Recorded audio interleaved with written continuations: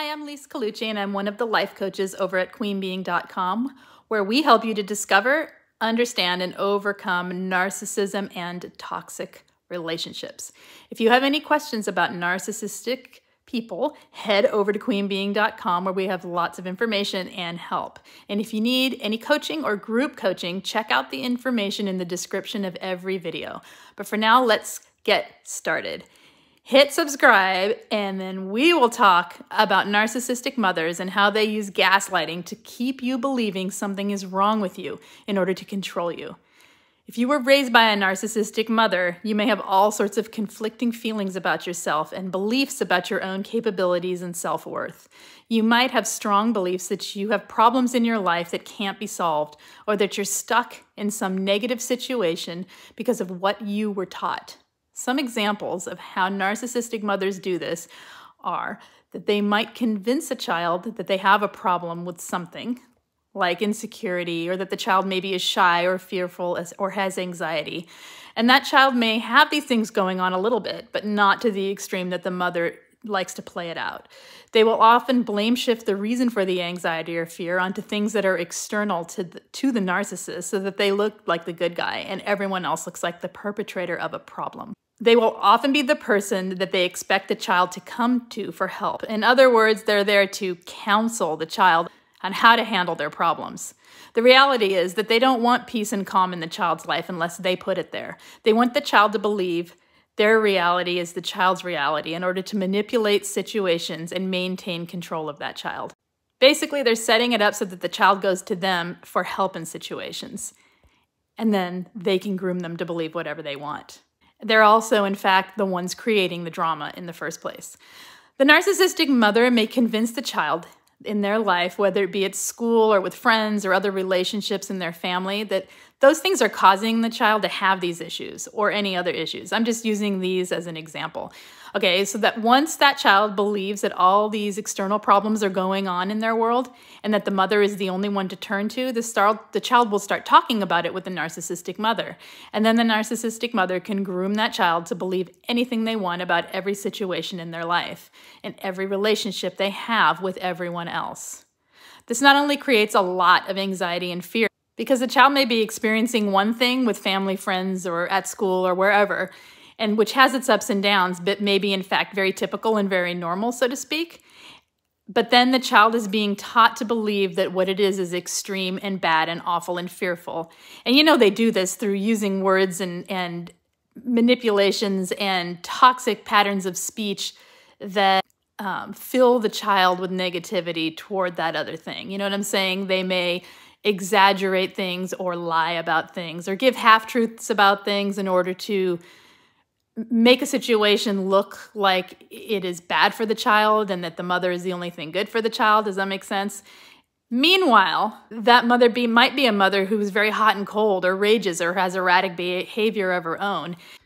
The child is basically being led down a path of cognitive dissonance, where the reality of what they experience is one thing, and what they're being told to feel is another. And their real-life happenings don't match with what they're feeling.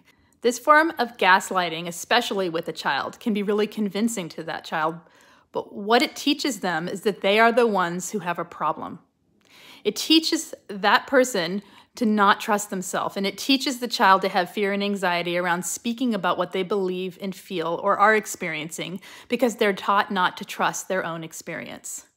Another example that was told to me by someone was how their toxic mother destroyed their views of their own ability to handle finances. They convinced them that they were financially unable to take care of themselves throughout their childhood, to the point where they never taught this person how to handle money, but then would set them up in situations where they would fail around money. They convinced them that they could never make it on their own and they could never be out of the house. When they finally did have enough and leave, and because it got so bad, and then eventually, as the year went on, things started to fall apart financially just because this was a young person trying to make it on their own who was never taught.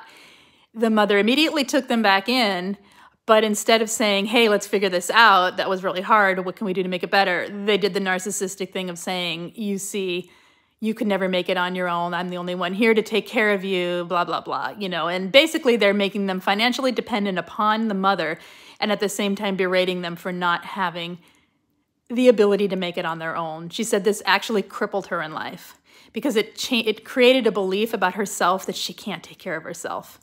And she's still, you know, struggling to come out of this, has realized that this was all planted there because of what her mother taught her. Remember that what these mothers are doing here is a form of gaslighting. They are convincing their child that something that isn't going on is going on in order to manipulate their behavior, in order to manipulate them entirely, and in order to maintain control of that child. The thing is, often they're acting under the guise of doing what's for the best interest of the child, and they'll even use those words. Remember that narcissistic parents are under the delusion that that child is an extension of themselves. They do not see the child as an individual, and what they're trying to do is manipulate that child so that that person, as they grow, can never operate without the narcissist having some form of control over them. There's a lot of things you can do if you were raised by a narcissistic parent and this is what's going on for you as an adult. There's a lot of work that you can do in learning to shift your own beliefs and get out there and experience things differently, even though you're going to face the challenges of the words of your toxic mother echoing in your head. A lot of coaching and therapy can help with this sort of situation so that you have someone by your side to help walk you through it. But shifting your beliefs and gaining a sense of self-worth is a practice, and it takes patience and time. So remember, it took a lot of years in programming to get it in there, and it's going to take a while to deprogram it. What if you're raising a child right now or parallel parenting with a narcissistic mother as the child's mother? In other words, if your ex is a toxic, narcissistic mother. Remember that you can only control what goes on in your own home, and you can create a safe and comfortable environment where the child has the ability to speak openly is super important. Keeping words that are too negative toward the toxic parent and, you know, keeping it all to yourself and listening is often most useful to the child. Having someone that truly has that child's back will go far in helping their self-esteem and not be quite so affected by a narcissistic parent. So be true to your own parenting ethic. That's basically what I'm saying here. Let the other house be and maintain your own household by not interfering with them and not letting the narcissist and their manipulations affect how you see yourself as a parent and how you have a relationship with your child. The more you push against the narcissist, the worse it's going to get, right? So try to keep it separate and try to keep them out of your house by, I don't know, check it at the door, right?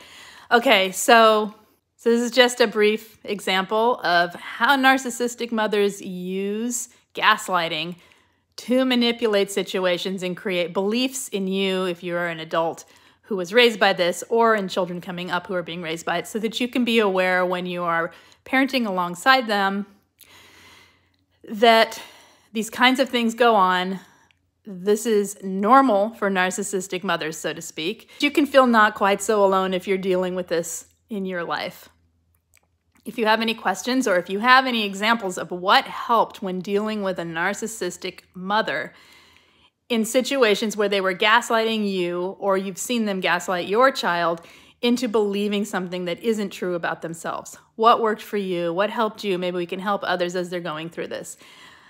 Thank you, and I will see you guys soon. Take care. Don't forget to hit subscribe and check out the links below if you need any other help. Bye-bye.